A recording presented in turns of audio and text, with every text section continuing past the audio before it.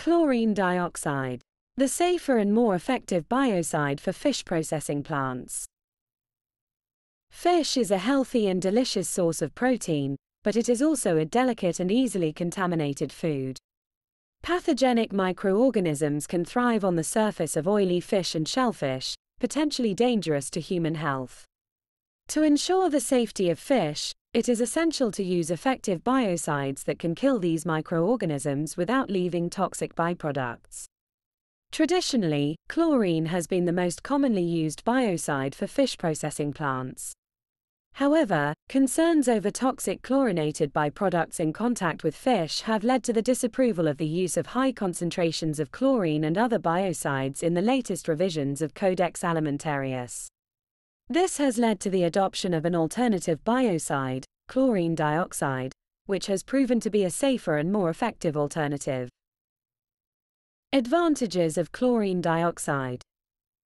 Unlike chlorine, low residuals of potable water-grade chlorine dioxide are enough to kill pathogenic microorganisms on the surface of oily fish and shellfish effectively without leaving toxic chlorinated byproducts.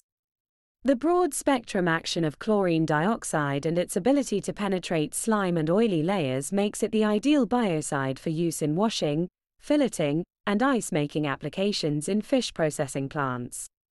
The low dose rates of chlorine dioxide required make it suitable for use with sensitive produce such as salmon, where other biocides can bleach the carcass. Chlorine dioxide can be used at potable water levels for water in direct contact with fish, making it safe for human consumption. Bravo MX Chlorine Dioxide Dosing System.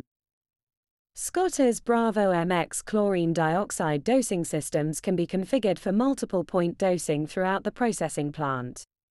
They can be integrated with control systems to automatically measure and control biocides residual, ensuring that enough and no more is applied to ensure complete protection from dangerous bacteria.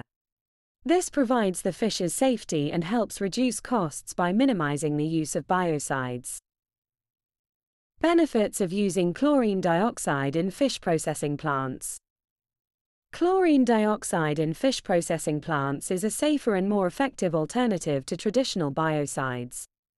Its ability to kill pathogenic microorganisms without leaving toxic byproducts makes it ideal for washing, filleting, and ice-making applications. Its low dose rates make it suitable for use with sensitive produce such as salmon, while its potable water-grade levels make it safe for human consumption. With the help of systems like the Bravo MX, fish processing plants can ensure the safety and quality of their products while reducing costs and minimizing the use of biocides. If you're looking for the best chlorine dioxide-based technology solutions, look no further than Scotmas.